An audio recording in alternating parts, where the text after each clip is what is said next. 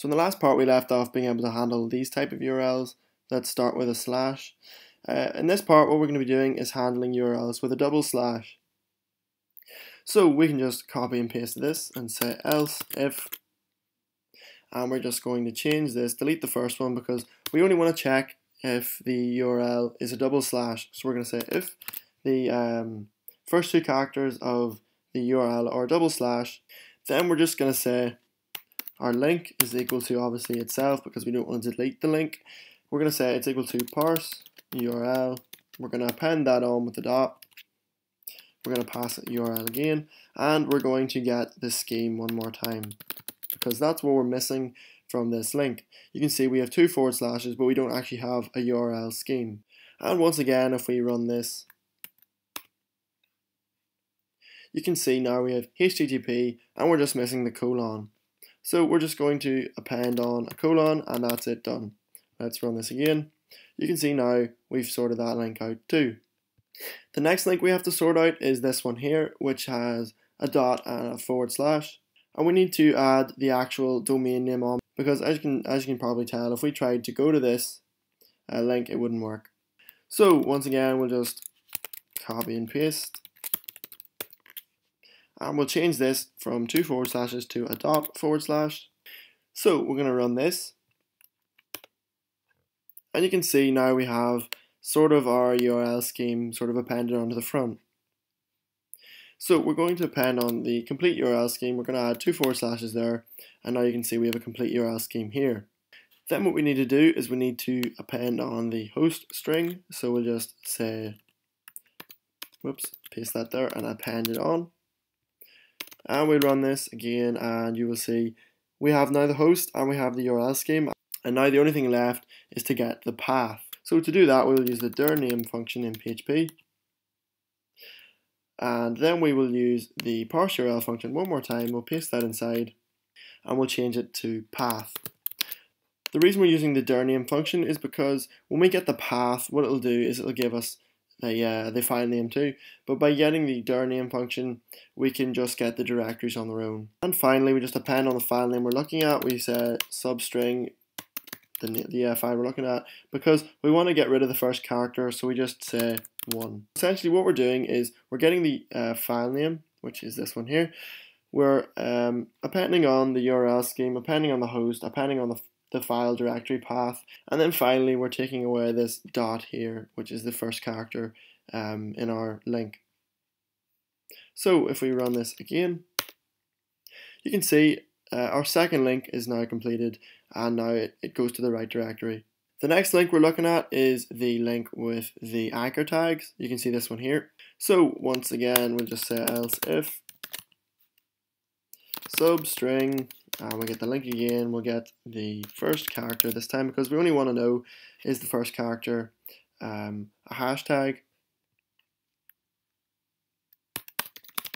So we'll just say, is the first character a hashtag? If it is, we know it's an anchor link. And if it is an anchor link, we'll just copy the link above. We don't want to type out all our code. And we'll just get rid of this substring and we will append on the entire link. Because if we were to get rid of the first character, we'd be getting rid of the anchor link, which would mean our link wouldn't actually point to the right place anymore. So we're keeping that on. We're keeping that exactly as it is. And we're going to run this now. And if we look at that, you can see we have our link. We have a slight problem, we're missing a forward slash. So what we need to do is actually just get rid of the dir name function. Let's run this again. And you can see here we have it.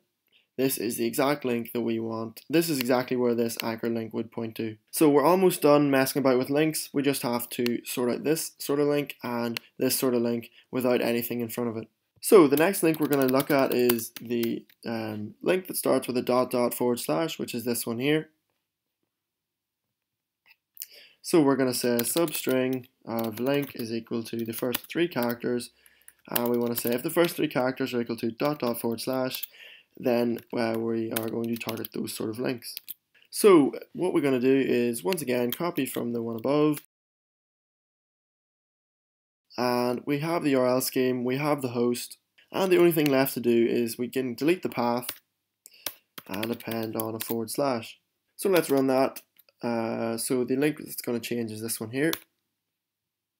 And you can see all we did was we appended on the URL scheme, appended on the host, and appended on a forward slash, and the rest of it we just left exactly as it was, because that's exactly where this link points to.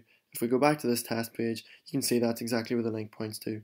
And finally, we just have the JavaScript links to actually get rid of, and this link up here, test.php. So we'll start with the JavaScript one. Actually, it's the easiest. We'll just say else if substring of link. We're going to start in the 0th character. We're going to go up to the 11th character, and we'll say is equal to JavaScript with a colon. The colon's important, otherwise any page that was like javascript.php would be automatically ruled out and it wouldn't be crawled. So we want to put the colon in because that means that this is a link that's only going to run JavaScript code. And if it is, we're just going to say continue, which essentially just means just move on and forget about it and just ignore it. So we'll run that, and if we go back here, you can see the JavaScript link was now here, and now it is gone. The crawler has just completely ignored it because we don't need to crawl those sort of links because they're not actually links. So finally what we have to do is get test.php sorted out. So the way we do that is we say else if substring of link, once again, start in the 0th character, go to the 5th character and say it doesn't equal HTTPS, and then we say the substring of link, go to the 4th character, doesn't equal HTTP. In other words, if the link doesn't have a URL scheme, then we need to actually give it one, or else we won't be able to follow that link.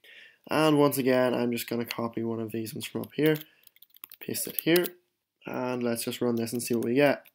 So you can see we need to add the 2 forward slashes after the URL scheme, and we're also missing the host.